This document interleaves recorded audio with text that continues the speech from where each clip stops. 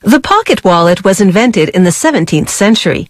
Europe had switched to paper money, and the gents of the day needed a handy way to pocket their cash. There's a slot for everything: credit cards, ID, and of course cash. And yet these wallets remain slim enough to fit into a trouser pocket. These fine, handcrafted pocketbooks are made from high-grade, vegetable-tanned leather.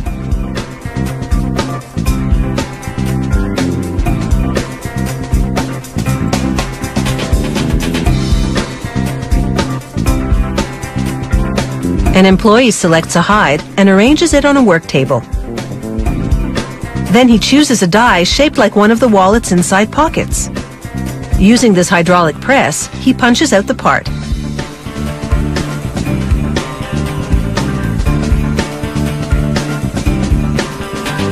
He cuts 11 different components for the wallet's interior, using a custom die for each one.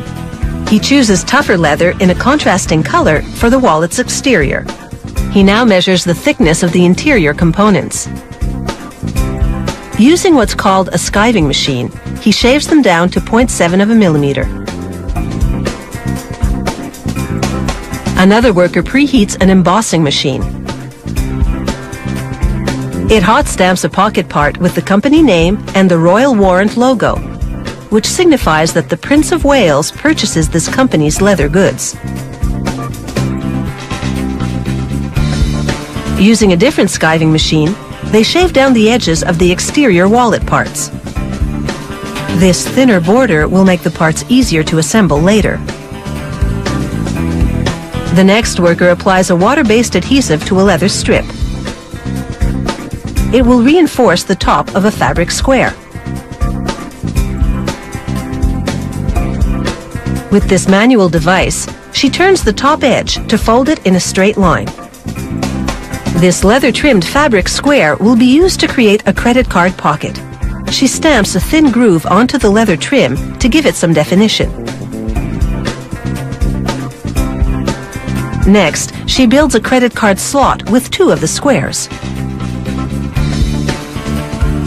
Using an awl, she scores a line in the fabric.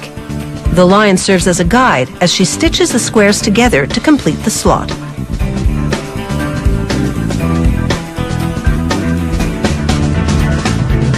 She layers a third leather-trimmed block of fabric to create a second slot. Then adds a leather panel which forms the third credit card slot. She glues and tucks the excess leather over the back of the fabric packet. Then she checks the alignment of the slots with a tool called a bone folder. The next worker sews the credit card compartment together. There are 2 of these per wallet. They glue both compartments to the wallet's spine, made of fabric and leather. This spine is called the bend section, because it bends to fold the wallet in 2. She attaches the bend section to a divider for the money pocket. This divider is a bit longer than the assembled interior components, to facilitate the bending action. She glues a lining to the wallet's leather exterior. Here, she uses a special hammer to ensure the interior and exterior components of this wallet adhere well.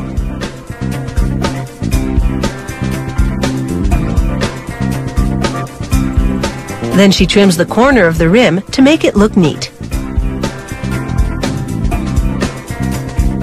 She rounds the corners of the wallet to give them a gentler profile.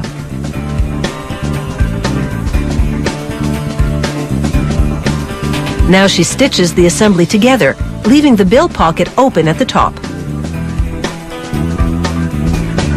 The next worker tucks a metal wedge under the rim to protect the rest of the wallet, as she trims the rim close to the stitch.